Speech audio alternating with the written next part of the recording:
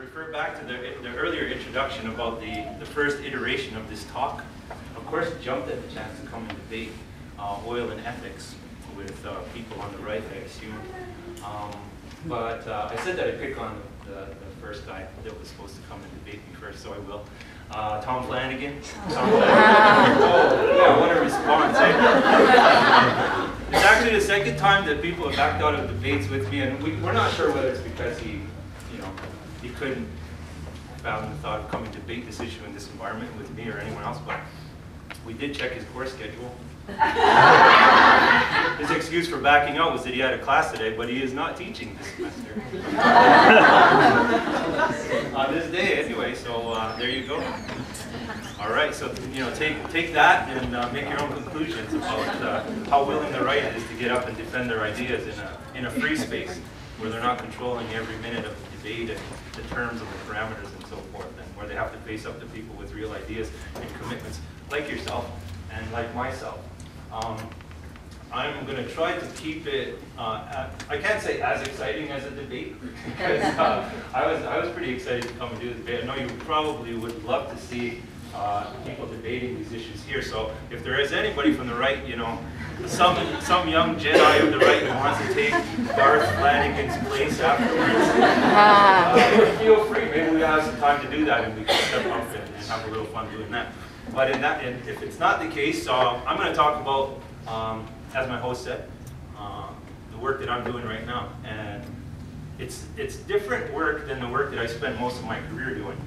And I think I talked about this last time a little bit towards the end of my talk when I was here, about how over time I've come to realize the different dimension of colonization. And I think collectively we're all coming to realize too that colonization is not a problem that can be resolved in the ways that we have been trying to resolve them. I think what we found collectively in moving through the 1960s and 70s and 80s and 90s in trying to address this issue of colonization, this massive problem of fundamental injustice of colonization of our territories and its effect on our peoples, is that the way that we've been addressing it through law and politics and economics is not getting at the fundamental problem as it manifests in our life. And what I'm saying there is that politics and economics and law can only do so much. That the root of the problem is really a political, legal, and economic effect of dispossession of people from the land. So our separation from the land, my argument would go, and more people are starting to realize it and argue this way, is the fundamental injustice. And that unless we pursue it to the point where we understand the problem as colonialism manifested as a degradation of our relationship, or a removal, or a separation, or a cutting off, really, of our lifeline, being our connection to our land and our presence on our land, we're not really going to get anywhere.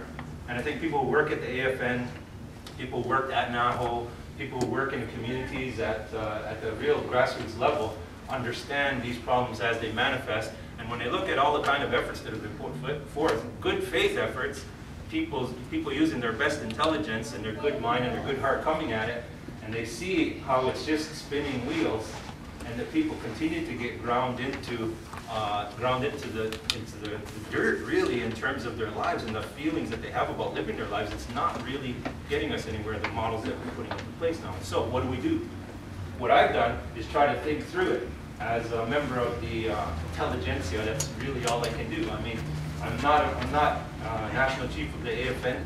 I'm not chief of a big tribal council or a chief of a band or anything like that, where if I have this understanding, I can try to marshal resources and put it into place on the ground in the community. I wish there were people in those positions that would do that, but in the work that we do collectively here as people who are intellectuals, students, writers, artists, some of us are activists as well, but mostly what we do is try to impact in the way people think about these things.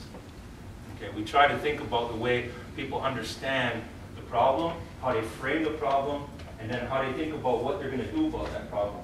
And for me, in the work that I do, it's mainly based in the context of trying to influence Native people's perception of themselves and what the focus of their life should be. What's the purpose of their life?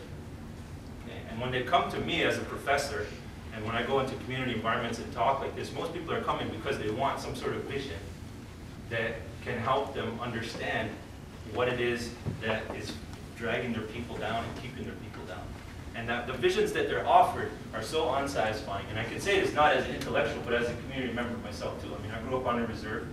I grew up in the wake of environmental devastation and colonization. And just like a lot of people here. And then I'm an urban Aboriginal now, I guess, as it's called. I live in the city. I have lived in the city, and I've traveled all over the place. And I feel, just like I'd say, I think it's fair to say, most Native people, that the visions that are put forward are just not satisfying. They're not motivating. I think if they were motivating, we'd see Natives in the street. We'd see people doing things. We'd see people getting behind those visions. The ones that are offered in the mainstream organizations that purport to represent us are not motivating at all in that respect. What are the ones that are motivating?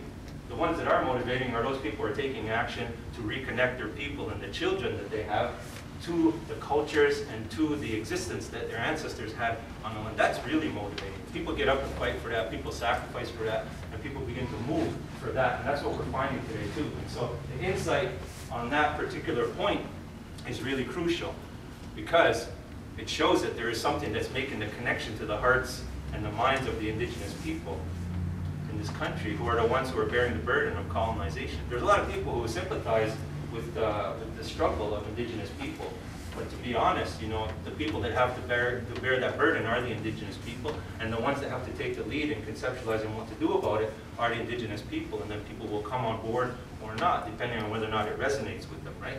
And so, as an Indigenous intellectual, for all of us, I think that's our responsibility, is to give an authentic vision, something that really resonates with Native people, and not in terms of just their mind, and being able to think through theoretically colonization. I think we've done a really good job of that. You know, I jokingly say I'm not writing any more political books, because I said everything in my 3 books that I wrote. People have read, I think, really only 2 of them. Because a lot of people, my first book, haven't read because it's Wakanawagi specific and so forth, plus it's on print. But the second and the third one, people have read, and I get emails and contact all the time. People say, what do I have to say about politics? What do you think about those books and things like that? And honestly speaking, right now, I can't think of anything new to say in terms of a critique of the political environment that we live in as First Nation people. I mean, I can say it over and over in different ways, and hopefully entertaining and engaging ways, but fundamentally, I think we understand that First Nations politics is corrupt, and inherently so. Even if you come into it as a good person with good intentions, the whole structure of politics is corruption, because what it is meant to maintain a colonial reality. I think we understand that. I think we understand that economic development is not really oriented towards the alleviation of the symptoms of colonization on Native people, that it's really for the benefit of corporations and a small segment of the Canadian population who profits from it. We understand that. We understand a lot of things about the political environment that we live in. And so to say more about that as an intellectual is kind of like not wasting your time, but I think that we have a higher responsibility to challenge ourselves to think about these things in a deeper way. And that means going outside of our comfort zone as people who work in this environment. Because as the colonial structure and everything that makes it up, politics, law, and education to a certain extent, the kind of education programs that are funded and validated in universities that we all work in, are part of that colonial complex, and we're rewarded for following that pathway. We're rewarded for banging our heads against the wall and for wringing our hands with anxiety about how things are not working and we're not really getting anywhere, because we get jobs, the funding is there. Well, it's a lot less now after the last month or so, but there is funding there compared to these other pathways that have been referred to. And so the challenge for Indigenous intellectuals is to really step outside of that and say, okay, I know that there's a risk. There's a kind of a career risk. There's not the financial reward. There's not the compensation that comes with it. There's the extra hard work of having to organize in a way that is not already organized. You know, you're not working in an environment that is well set and structured and where you can step in and have effect and so forth. You're really working at the ground level, like a lot of people have been doing for a long time. And as intellectuals, a big point that I'm making these days when I go talk in academic forums and so forth is that it is a responsibility to move over and begin to elaborate this, theoretically begin to elaborate it in terms of its rationalization, and to really get people thinking about this as the really only way to solve the problem. That if we move from a situation in the 1980s, when I first came into this business, and then worked here in the 90s, where self-government and institutional solutions were the thing, and where everybody dedicated all their time and energy to it, to a point now where people see that as a marginal solution, or a kind of a thing that needs to be done pragmatically to keep some things going, but that our energies, and when we teach our young kids about what they're going to be doing when they're older, should be directed in another way towards trying to restore culture on the land, and then the more fundamental point of restoring our land base to our control and presencing our people again on our land base. That's the thing that we should be doing. Then I think we'll have made progress. So we've made some progress, of course. I'm not meaning to dismiss everything. I mean, I just mentioned I've been working in this since the 1980s, and I've seen definite progress in terms of the way that our people understand colonization. You know, when we come into it, we didn't really understand it, because as a subject of colonization, almost inherently, you're confused about who you are and the situation that you're facing. There's some people, of course, that have maintained a sense of themselves throughout this whole process. People who remain connected to the land. People who remain rooted in a cultural understanding and an understanding of themselves based on their language and their ceremonies and so forth. There's always been people like that. But for the most part, Native people, like myself coming into it, were confused about what we were doing. You know, we knew there was a problem. We knew we were fighting against something. We didn't like the fact that our communities were the way they were, but the focus of the energy was misdirected, I would say, in hindsight. It was directed at the target which was put in front of us by the colonizer. So, all right, the Indian Act is the problem. Here you go, you know, self-government. Get at that Indian Act, and in the end, what do you get? You get another kind of Indian Act that, you know, you've created for yourself. And then, if strictly speaking, standard of living and poverty, material standards and material conditions of life are the problem, well here you go. Poverty is the problem. Address that. Get a job. Get an education. Get some income.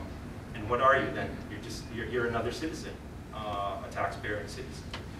Could go down the line, and I do this sometimes in my other talks. But today, I want to kind of take it beyond that to kind of talk about the positive statement of what's the alternative. To start off, though, I think we have to kind of be clear about what the manifestation of colonial racism is in Canada today. It has been understood, the colonial racism has been understood as, generally speaking, the dispossession of our people. Okay, so the occupation, the use and occupation, the denial of legal ownership, and the creation of a whole new legal regime of ownership and the use and benefit of that land by people who came afterwards and who didn't go through proper procedures of transfer of that ownership to the new people. And so, you know, that's kind of the framework that people operate in when they understand what colonialism is in terms of dispossession. And that's been happening, of course, and that is still happening. Okay? But that's only one way that Native people are disconnected from their land. And if we think about it only as dispossession, we're only seeing a small part of the story. Okay, dispossession, we also have development. Okay, you could be possessed of your territory, but be subject to the kind of development, industrial, and otherwise that goes on in territory, and feel the same kind of loss as if that land was alienated from your land base. Take, for example, my own home community of Kahnawake. Okay, Kahnawake, we've been there for a long time. We're still there, but I think that if one of our ancestors from 300 years ago, or even 200 years ago, walked into Kahnawake today, they'd hardly recognize the place. Yeah, I don't even know if they'd want to live there. Because you look at anybody who's been to Kahnawake, development has changed that landscape and changed that society to such a point where it's barely recognizable from what it was. The bridges, the telephone lines, the electricity lines, the cables that go under the river, the fiber optic cables, highways, and all these kind of things. So development happens and changes the character of the land and is just as important in dispossessing people from that land as anything else. So it's not simply a matter of legal possession. We have legal possession. Even if we won our land claim, so to speak, for the South Shore of Montreal. By the way, the Canadian government agrees that we're right, but just won't give it back because it's too expensive. So just need to let people know that. It's too expensive and it would upset too many people. So therefore justice has to take a back seat again. You know, so even if we got that back though, if they said, okay, you're right, you know, here's your 52,000 acres back. The heck with the 100,000 French people who live on that land, you know, let's move them away. If they did say that, the character of that land is basically one that reflects, you know, the capitalistic values of the society which has been using it and occupied it for so long. There's no more medicines growing there, or hardly any. There's no more use that we can have of it to promote our culture in that. So development is a different one. The last one I want to talk about today, there's other ways too, but I mean the last one that I focus on because it's the work that I've done is contamination. And this comes mainly out of the work that I did that opened my eyes seriously to this whole framework of the problem that I'm talking about now in Akwesasne in Cornwall, not far from here. Akwesasne, Cornwall. I say Cornwall because there's industrial plants there and in Messina, New York, that affect Akwesasne and the Mohawk community. And so before this, I kind of understood things in the way that I've been talking about it up to this point. Get land back, make use of it, solve the problem of colonization by repossessing, and not really understanding the character question of the land and the character of the relationship to the land. Not having grown up in a really close relationship to the natural environment myself because of the development and the dispossession and so forth. But in doing work which I was asked to do in Akwesasne and the Mohawks of Akwesasne over the last 8 years, oriented to documenting and helping them understand the effects of environmental contamination in the natural environment on their cultural practices, and then writ large on the nature of the community and the relationship to that community, have really opened my eyes to the seriousness of the problem and how desperate really the situation is for the survival in the long term of indigeneity.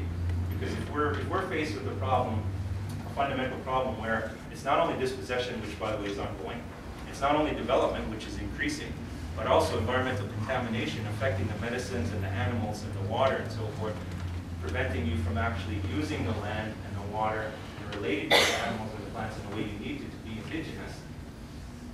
That's a very serious thing, and it's a very scary thing too. Aaron worked on this with me too. I got a graduate Aaron sitting here, working at the AFN now. And I think she can verify the fact that it's a daunting task to actually have to think through it. You know, it's kind of depressing actually when you get to it, you know. At least I felt depressed 2 or 3 years into the process. I don't get depressed easy. You might get the sense of kind of an optimistic person. I try to have a good, strong mind all the time and look forward to things. But faced with a mountain of evidence in a room about this big, full file cabinets and DVDs full of health studies, environmental toxicology reports, sociological studies, all kinds of things, file cabinets full of information about how the natural environment around Akwesasne was so contaminated with PCBs and dioxins and all kinds of things that it was basically unusable from a human standpoint for self-sustenance. And there's really a long time frame for fixing that problem, if ever. And beyond that, there's the political problem of somebody has to pay for it. And that's not an easy one to resolve, even in the short term. So you can see, I can see in some of your faces, you're depressed just hearing me say this. Believe me, I'm not going to leave you at that place. I'm going to take you beyond that to hopefully a place where you can see a solution and see something worth fighting for and worth learning about as you go along in your journey here, educationally and politically. But those three ways are the ones that I've come to understand are the actual manifestations of colonization. All the rest of it are structures to get to those things, you know. So the Indian Act and Aboriginal title, yes, I'm saying it in a negative way, Aboriginal title and all that are mechanisms to allow dispossession, are the means to the contamination. are the ways of degrading the land and our relationship with it. So those things are a structure on top of the root of the problem.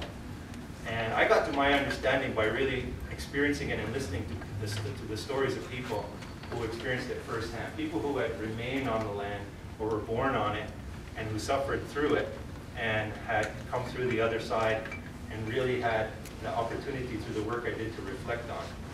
Okay, so, and in personal conversations too, and trying to organize in communities for people to stand up for their land and the rights that they have on it. So I'll tell three little stories, three little anecdotes really about three people who affected my understanding of this. I'll start in Kahnawake. In Kahnawake, because that's where I'm from. And I love Kahnawake. Anybody on Twitter knows pictures of the river and stuff like that. And the reason I'm so focused on that river and our relationship to it is because I grew up, well, I was born in 1964, which was shortly after the St. Lawrence Seaway was built. Short Canadian history lesson. Canadians and Americans decided to build the St. Lawrence Seaway, which is a huge canal which runs from the Great Lakes all the way to Montreal, basically, and allows ocean-going vessels to get to the Great Lakes. Great pressure from the Americans after the war to do this, to develop the Great Lakes region economically. And the Liberal Party of Canada agreed to do it and promoted it, and Paul Martin must have a real guilty conscience because his dad was one of the main beneficiaries of Canada's steamship lines in developing the St. Lawrence Seaway, which may explain some of his attitudes towards Native people and the harm that's been done to them and how we need to, rectify that situation. Anyway, shorter Canadian history lesson boils down to it. They took the historic homeland of Kahnawake, where people resided, where the farms were, where all of where the core of the community was, and they expropriated that by order in council. People resisted. RCMP were used. People were moved. There was some violence, but in the end, the act passed, the order in council passed, people were removed, compensation and minimal forms was given, and this huge seaway was built. I know there's other communities affected, but I'm talking about Kahnawake now and how it affects a community, this sort of development. My father's house, if you go to Kahnawake and you go to the church, which is still there, you can see the seaway passes right through it. So my father's family house is right in the middle of the seaway, where it would have been is right in the middle of the seaway. So you can imagine, I was growing up, with a great deal of multi-generational kind of hostility, multi-generational anger and resentment at the whole fact of the seaway, but a lot of sadness as well to what was lost. And so my first kind of thinking on this came through that, and recognizing that Kahnawake today, and the Kahnawake that I grew up in, was not a real Kahnawake. You think about it that way. As a young kid growing up, if you grow up and you're a Mohawk, what's the extension of that? Well, you're not a real Mohawk, right? That they don't say that, and of course they love you too much. It's not really the kind of point that they're wanting to make, but that's what you're hearing. If it was all about fishing for sturgeon and eels and huge areas where there were strawberry bushes so thick that there were tunnels, you could walk through it and get bushels and bushels and all kinds of medicines, and people loved it, and they used to float down the river all the time. It's so beautiful, And then what do you got? You got like a slag heap and a bunch of rocks with no grass on it. That's all the rocks that they blasted out from the seaway and dumped all over Kahnawake. And that's where you play, throwing rocks at rats and stuff like that. That's the kind of environment, not exaggerating too much, that we grew up in. And so by extension, yes, the thing is, well, what is it to be Mohawk? It's that. And what is it to be Mohawk for? What am I living right now?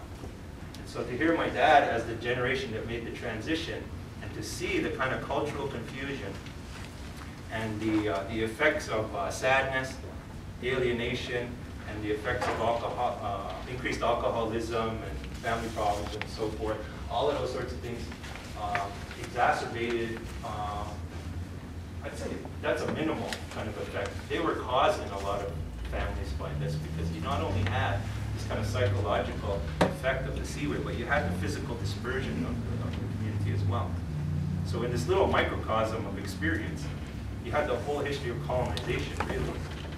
You had people coming in, violence, you had a separation of families, one previously all living together, great-grandma, grandma, all the kids, all centered around here in these family units and farms. After the Seaway boom, single-family housing in different streets, and people having to go into other places to live and work and so forth. Terrible in hindsight. People didn't understand that when I grew up, though. So my dad understood the effects, but he wasn't able to process it. In Kahnawake today, people are just starting to process it. We did a video about 3 or 4 years ago. Mohawk Council Kahnawake did. It's online, I think, if you go to their website. And it's kind of reflections on the St. Lawrence Seaway, the history of the Seaway. And I was really happy, proud to be part of that because of my personal relationship. But you're beginning to see people understanding, okay, now I see the Seaway is just not this big ugly thing that we have to deal with. It really had a profound effect on who we are as people. So that's development in the story of my father. My father was born in Kahnawake, grew up in New York a bit because they were ironwork and stuff, came back, but went through this whole process here of losing his family's place and then having to kind of find a place in the world, and not an easy transition for any of them of that generation. The next person that really affected my understanding in a really deep way, because I kind of grew up in this environment, as I said. I hadn't really had any first-hand knowledge like many people here, although I'm sure some do, of the old form of colonial aggressive dispossession where people come in and under a force of arms take people out of their homeland and repopulate it with other people.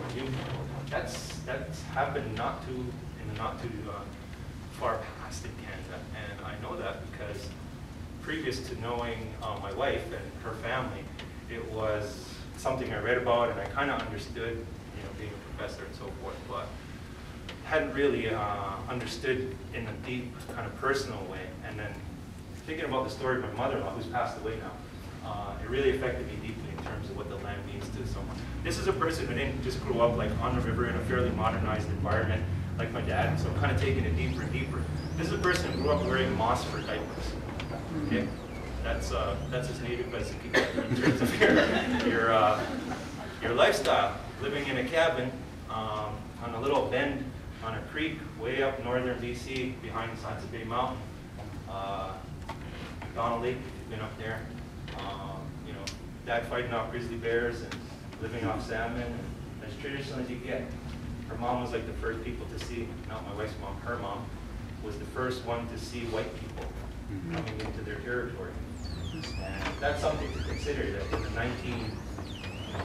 1930s and 40s, 50s, people were living in that situation where they still had that kind of cultural, the physical continuity of connection to their land, the cultural cohesiveness, the sense of themselves, the language, and so forth.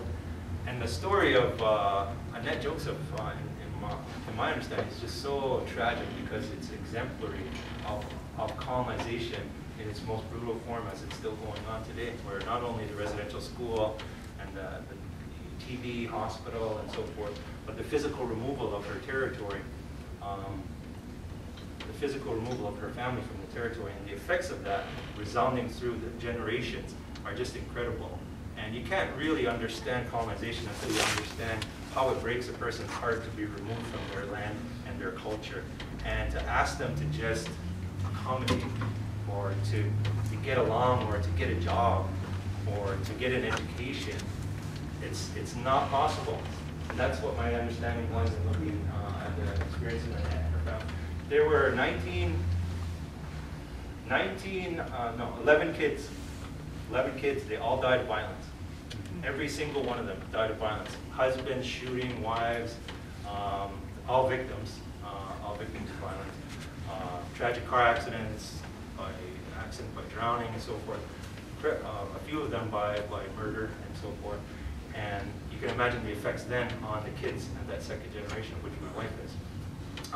Just incredible. And my passion for this issue really became inflamed when I came to understand that story. You go up there and you look at the territory and you drive through northern BC and you come across come across from Prince George, which isn't so nice. But you drive across, you come through Prince George, you come through Burns Lake, and then you come up in Talco, and you're like, this is paradise. This is in the movies, you know. You've got the mountains, the snow-capped peaks, the rolling hills. Beautiful, beautiful territory.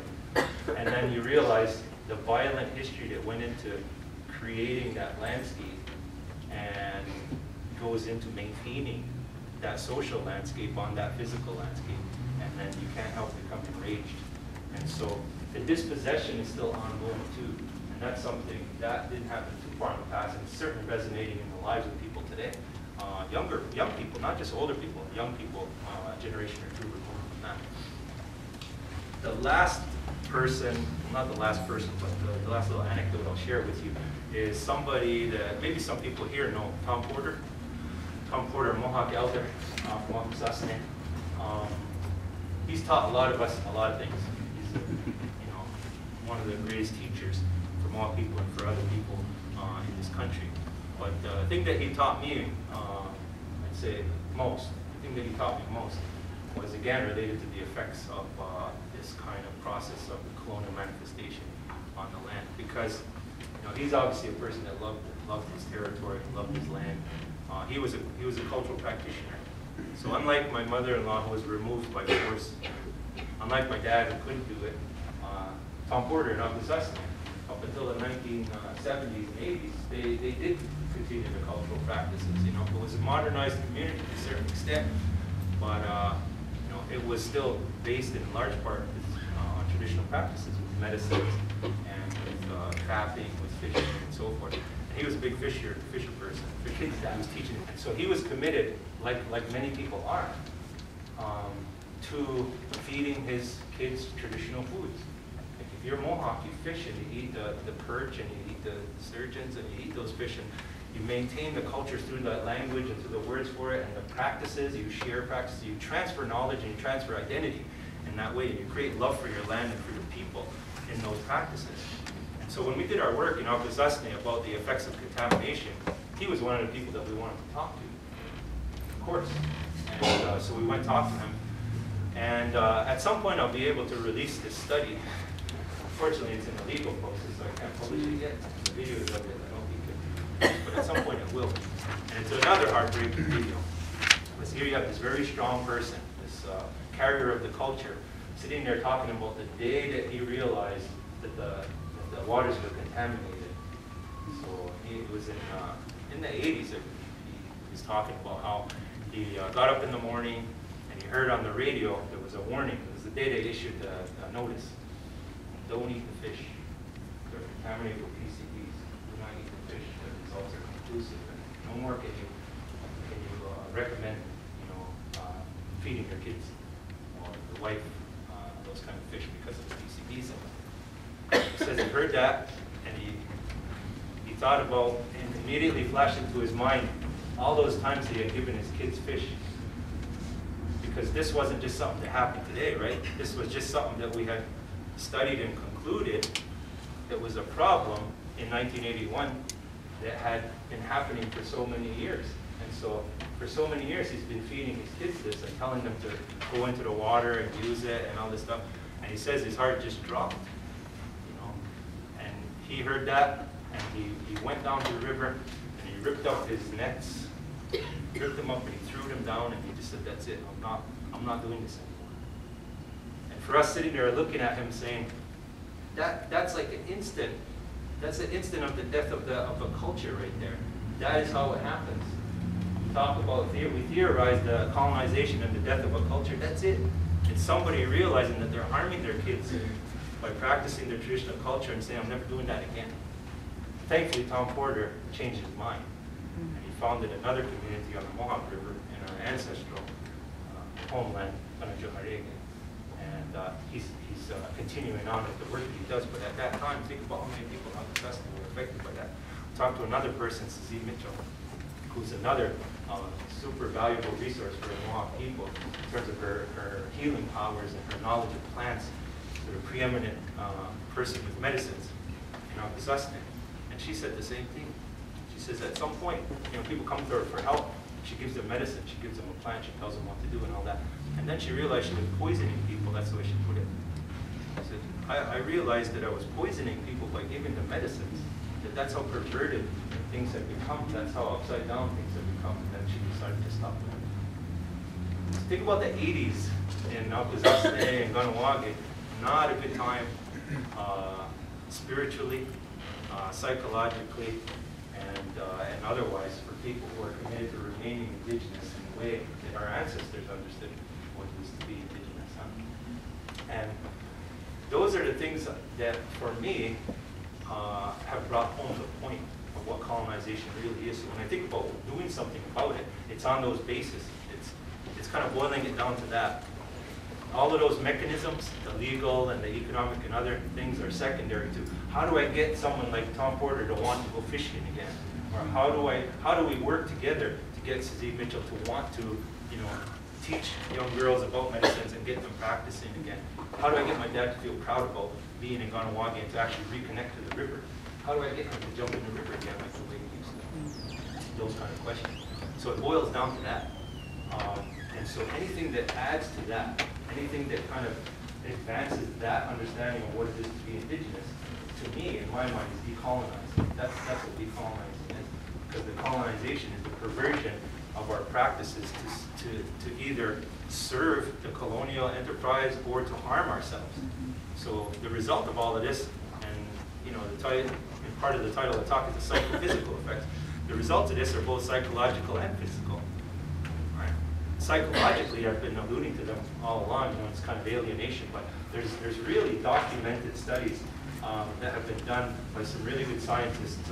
Lawrence Kermeyer is me and Aaron's favorite social scientist right now, because Lawrence Kermeyer and the late Gil Valastakis, who some of us knew, did a fantastic set of studies and edited a fantastic volume on the psychological mental health effects of colonization and the mental health status of Indigenous people.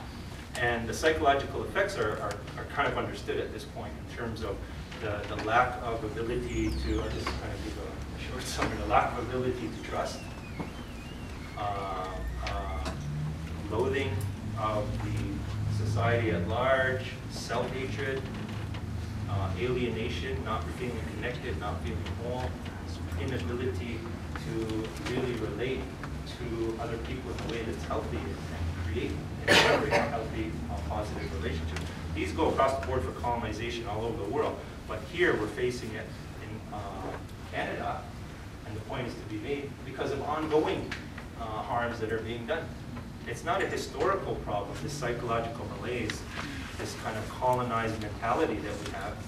It's not a historical carryover, although I think I've shown it is. There are elements of multi-generational trauma, and there's historical unresolved trauma is another way that it's been understood. There's all kinds of harms that are carried forward, but there's also the ongoing effort, which are normal, natural responses of people who suffer these sort of injustices. So, the whole problematizing of natives in Canada as psychologically unstable or not being able to deal with modern society and so forth, the judgments that people make in the street, but also scientifically and in therapeutic circles, are really misguided. Because these are natural responses. If someone came to anyone's house and burnt it down and took away their kids and did all these things and dug up the ground and told them they could never speak their language and they had to do this and that and then force that on them and force their kids to do the same thing, I'm pretty sure they'd react the same way natives are reacting to colonization. Right? So what is the problem? Is the Indian problem, in quotes, the Indian? Or is the Indian problem the people who take the Indian's land and make the Indian respond in a normal, natural, human way? So obviously I'm giving away my answer, but the psychological element is well understood now, although we've yet to really develop a program of action that works in order to get at it. The physical side of it, we're just getting to it. We're just starting to come to an understanding. So the psychophysical effects is the word that I like to use, because we don't really separate the two in any real understanding of human health. Psychology and the physical body are obviously tied. In a traditional native way of thinking, of course, it goes beyond that. You have all kinds of things that need to relate to each other. But even thinking about it in terms of just the physical body and the mind, and inside the person, what's going on in there. You look at what happens when you either suffer dispossession, development, or contamination. There's two really profound effects. One is food, what's today called food insecurity. You know, that's the kind of, people are studying that and so forth. What that means basically is that you can't eat your traditional food, you have to eat a bunch of crap that you can afford and that are put in front of you. Okay, so in Kahnawake, they can't eat eels anymore, they can't eat sturgeon, they can't eat perch, they can't hunt, they can't grow corn, they can't eat strawberries and all that stuff. They have to go to IJ or Maxis and buy whatever's there, whatever. In Kahnawake, it's not such a problem because they got lots of money these days. But in a lot of Native communities, you know, this dispossession here leads to food insecurity in the sense that they are not getting quality food that should be sustaining anyone because they can't afford it. The options are just not there. Besides the point of spiritually and culturally, in these cultures and in these societies, it's necessary to relate to the animals and the plants in a way where you consume them in a certain way according to certain cultural practices and rituals. So not only is it kind of a hit on the nutritional front, which is understood scientifically, but it's a hit spiritually too. If you can't show respect to the plants and if you can't be in a good relationship with the fish and the animals, what we found in Augustine study was that if you're in a mentality of a Mohawk, you're not really living a Mohawk life. You're judging yourself again. Feedback loop into the psychology, you know, into the psychology of bringing you down. You're not living a true life. You're not living a true Mohawk life because you're not doing what a Mohawk should do, which your traditions tell you to do.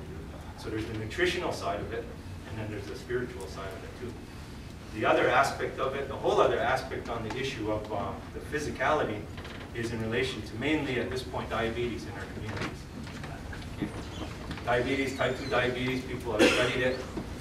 It's a relationship, I think, that comes out of these food choices, but also the sedentary lifestyle that we've been forced into because of the lack of access to our territory. So our territories have been either alienated, those three things.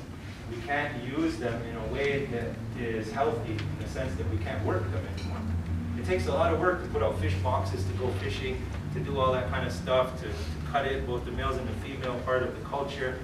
It takes a lot of work to chop down trees or cut up trees in order to get splints for black ash baskets. It takes a lot of work to live traditionally, but that's a healthy, good thing. It takes a lot of work. There's a physicality to it. There's ability and responsibility to move around, to do the kind of things that you need to do to keep a human body healthy and fit. And Native people, on the whole, when they have dispossession or the development or the contamination, are prevented from doing that. And so Native people, if you look at all the studies, are extremely highly affected by the dynamic of this lack of Trina Delormier, a Kahnawake scientist, food science person, who's done a study on this just last year, calls it the foodscape and the fitscape of it. She's a young academic, so she has to think of all these terms, these buzzwords, you know, okay? And they're great, they work. Fitscape. I wouldn't think of that myself, but when you think about it, it really works. Like there's the landscape and there's the ability to use it to do the kind of things that keep you fit. The foodscape, well, in Kahnawake, the foodscape is pretty barren, pretty bleak. And so you put these things all together, and what do you got? You got colonization in this very real way, right? There are people who have come to realize this, and there are people who have tried to address the problem. Okay, so I've kind of talked about what the problem is. Now I want to talk about the solution that has been tried. I'm not going to spend too much time on it because, unfortunately, none has worked. And this is by the admission of people who have studied it. People who I respect and admire, who I'm working with right now, in spite of the fact that it hasn't worked, to continue to try to do something. Okay, and I'll use the example of the Kahnawake School Diabetes Prevention Project, okay? KSDGP. So that was a landmark project in Kahnawake to address the kind of things that I'm talking about. It was started with collaboration of McGill scientists, medical people, community leaders, teachers in the community, and was sort of all throughout the community with kids, teaching about healthy lifestyles, teaching about nutrition, promoting it in an active way, organizing events, kind of a whole community effort to try to get at the root of the problem of what was causing diabetes in that community to become such a big issue and to hurt people so much.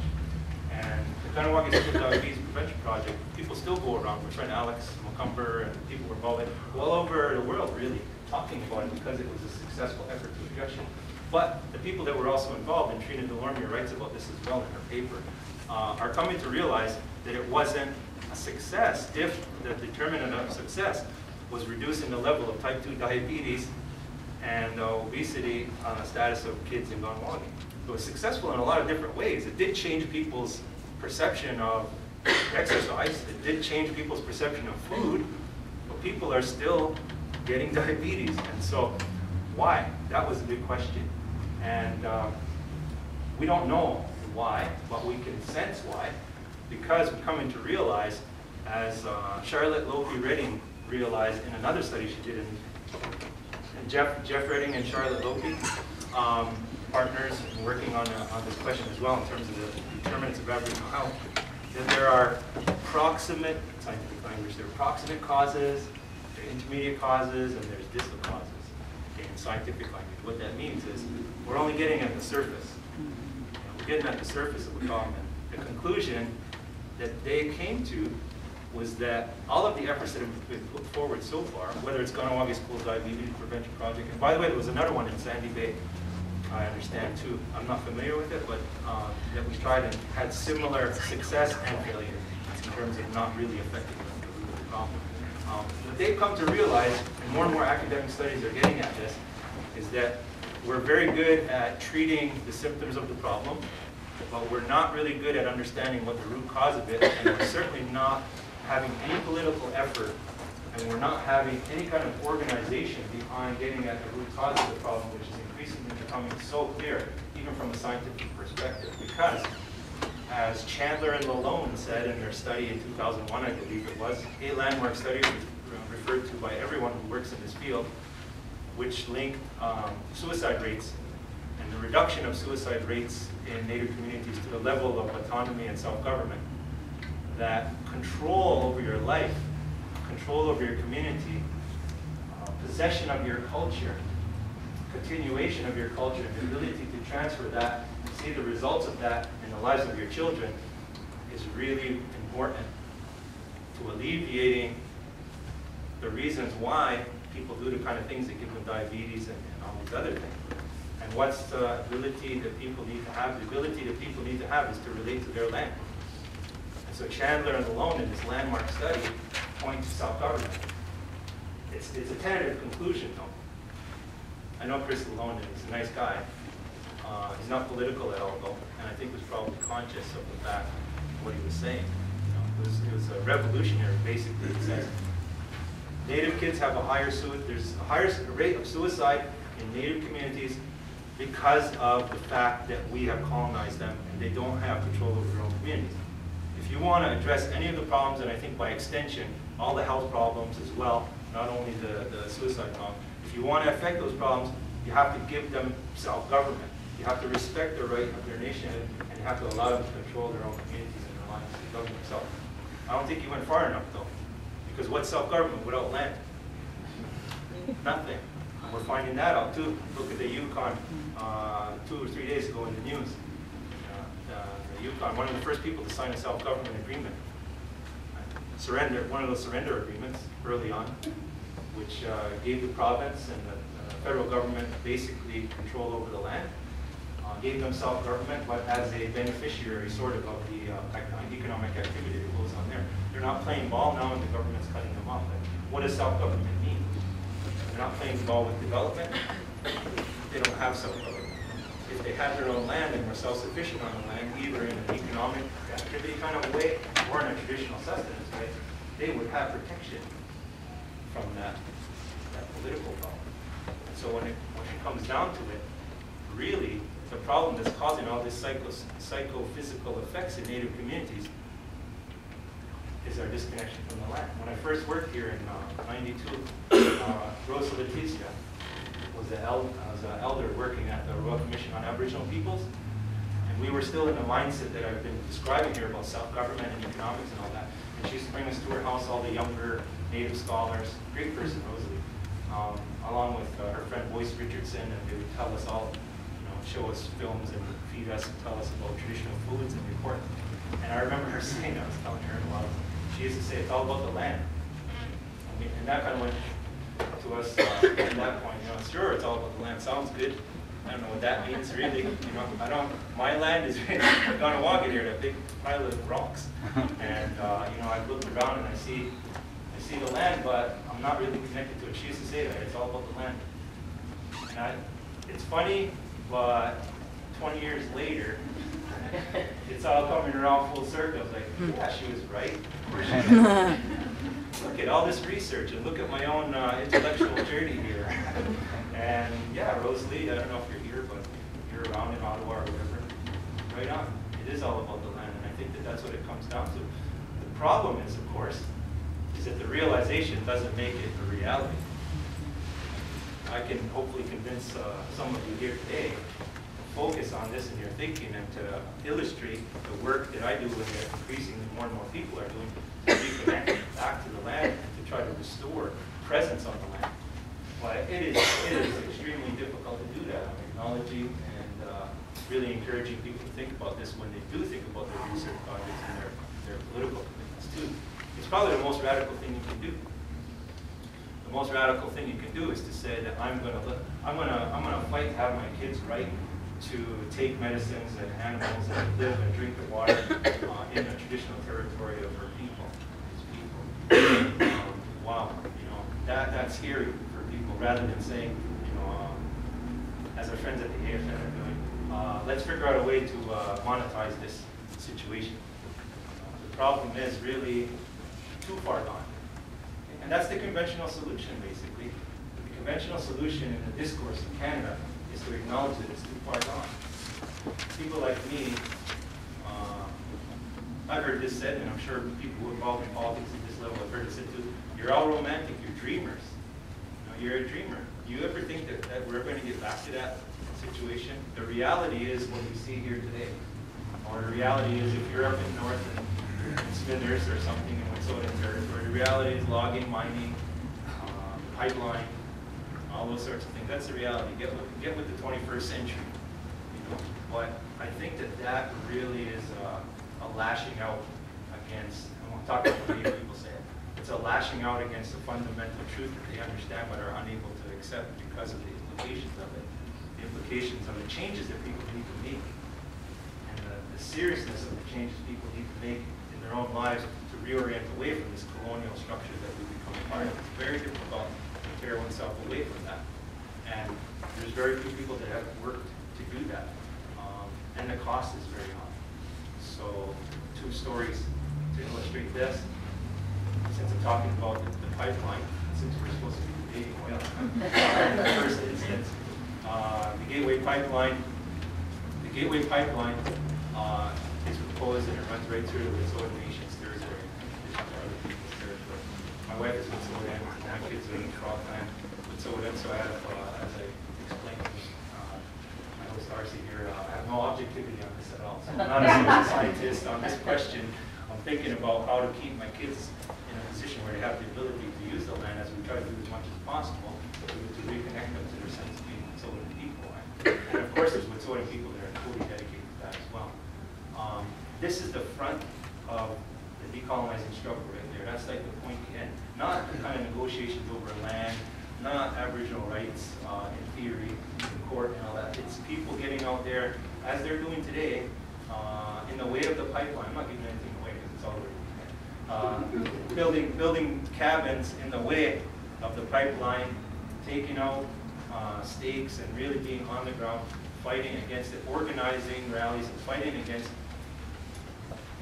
an effort to really undermine the only thing that works to alleviate the suffering of Indigenous people and to raise the health and living standards of Native people, which is this return to the land and to giving them some sense of connection and renewing the psychological wholeness of that Native person. People are using that land, they don't live out there permanently. The Wet'suwet'en use it for hunting, they use it for medicines, they really relate to that land in the sacredness of it in a serious way, and it's maintained, and it's like a lifeline. In spite of all these other things happening in their life, and there's terrible things happening in Morristown and all over the place, as we well know, but it's a lifeline culturally that keeps it there. And that pipeline wants to come and cut it off. The last thing they got, after having been removed, dispossessed, and all that stuff, the last thing they got is the sacred connection to those places, and they want to come and ignore that and move right through that too and prevent them from doing that. So there's a front of resistance there that I think is really the front that people should be supporting and looking at. That front is the one that is the most important thing in Canada now, if you care about Indigenous people's survival. Because all of these other solutions are colonial. They're really colonial solutions, and they lead to a colonial conclusion. Right? You're accommodating somehow colonization, you're accommodating yourself, and you are hopefully developing the ability to get good enough job to pay for the medications it takes to actually to live with yourself after that. You know, because that's what it comes down to. How many people in the larger society are we talking about, whether you're Native or not? I know that 2/3 of antidepressants in the world are sold in North America. There's a reason for that. By the way, my wife's a physician, so I know all about white people's problems too. He doesn't tell me details, but you know, I'm part of those circles. And I hear and I read and all these different things, and I know things not going like all hunky-dory in the larger society as well. So this is for you too, white people. It's not for Native that need to reconnect with nature. It's for everybody.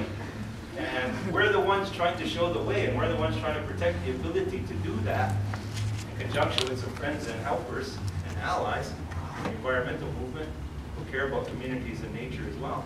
But a human being exists in nature. How could you ignore that? How could you, you can't. And certainly as an Indigenous person, you can't ignore the most fundamental teaching about what it is to be Indigenous no matter what nation you're from. That being, you have to be in a respectful, harmonious relationship with the natural environment. Carry out your responsibilities to the other aspects of the creation. If you can't do that, you're suffering. You're suffering spiritually, you're suffering culturally, you're suffering physically. That's hopefully I've shown here today. The anti-Enbridge thing is a kind of a resistance thing, and I'll finish off just by talking about the kind of more positive, proactive work that's being done too in an environment that is not so contentious, where people are actually trying to help and foster. Okay, so granted, the people that are helping and fostering has had to be goaded into it, and had to be sued, and had to be sued by big, powerful entities like the United States government, the state of New York, and Mohawk, St. Regis Mohawk tribe, talking about Alcoa and General Motors. I talked about Akwesasne. The United States, unlike Canada, has at least a law where major polluters can be brought to some sort of environmental justice. The Superfund law came in 1981. You can go through an extensive process, and you can sue a company that's responsible for destroying the natural environment through contamination. And so Mohawks of Akwesasne went through that process successful. Successful in the sense that they got redress.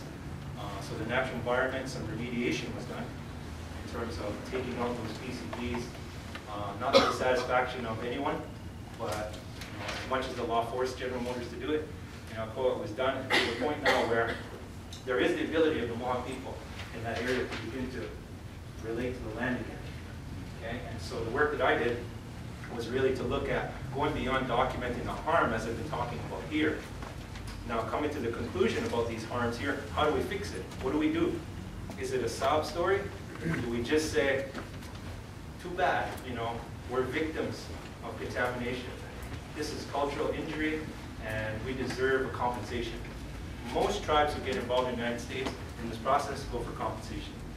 And I think simply because they can't really conceptualize a way to restore the cultural practice which defines them. And it's sad to say, but compensation is the biggest compensation for some sort of compensatory action. Sort of like if you can't fish in the river anymore because it's so contaminated, well, we'll pay for you to build big giant fish farms with white perch. Or if you can't swim in it anymore, we'll pay for swimming pools. You teach kids how to swim. I mean, that's not totally wrong, but is it really getting at what I'm talking about here, especially if you look at it from an Indigenous perspective in terms of the relationship to Monks of Guzestan are proud to say the work that we did, we're the first ones to really conceptualize how do we restore the practice on the land of those people, and what do we need to do. And so through a massive legal process, and I'll spare you the details unless you're in law school or want to get into the politics here, we can talk about that. A couple of years of wrangling, and finally, and even going through the General Motors bankruptcy, when they were let off from all their legal obligations by the Obama administration, still came through with some support financially for a program of action in this regard by the monks of Guzestan. And in short, what that is taking all what I just said seriously and say, how do we get young people in Guzestan to once again understand themselves as Mohawk in the way that their ancestors did, in the context of that natural environment, using it, eating the foods, using the medicines, and so forth. And the best that we could come up with, and here's where I say I don't really have any answers, we're working on this, because we haven't really implemented it yet. We've conceptualized it. We're in the process of putting it into practice, but we haven't yet determined if it's another one of those kind of things that works half-heartedly and doesn't really get at the root of the problem. But I think it gets at the problem in a deeper way than previous solutions and kind of therapeutic solutions, because it gets at the crux of it, and it puts Native people on the land again, and it gets them using it. So what we have is this kind of cultural, traditional use mentorship program and apprenticeship program, where we have people who are still, people like Tom Porter who come back to it, people like Suzie Mitchell who again are doing the medicines, a whole bunch of other people on Guzestan. We paired them up with younger people who want to learn. And then we also take in the language component. We have people who are expert teachers, like Margaret Peters, Guzestan, and have them work with these people, this group of people, to really, through a constant process of related to the land, and looking at the land and using it and learning specific techniques and practices and traditional uses, learn about themselves, learn about the history, learn about the culture, reattach to the land, and learn the language at the same time, and then share that knowledge with the community in a very structured way, and hopefully come to the point where you'll have not only 15 people, which is probably about the number of masters that we have right now, but that you have maybe 30 or 60 in a generation or two of people that once again have a connection to the land that we can then pass on to the next generation. Then I think we'll really have gotten at the problem of how do you deal with historical injustice and colonization in a way that makes a real difference in the lives of Indigenous people. It's not just something facilitating the furtherance of the original colonial agenda. It is not placating. It is not kind of putting a bandage on the situation, but it is making people understand themselves and see the world as more. In that context, I think that there's hope. So I promise I wouldn't leave you totally depressing. So we're recruiting. If you're from Guzestan, come see me after. We're recruiting people for it. Even if you're not from Guzestan, you're Mohawk, from Taiaiake or Gansadagi or something like that, come and see me, and we'll talk about that. But I think I want to leave you there, and hopefully have shed some light on an aspect of colonization that is not often talked about, but that, in my mind, is probably the most crucial problem we're facing.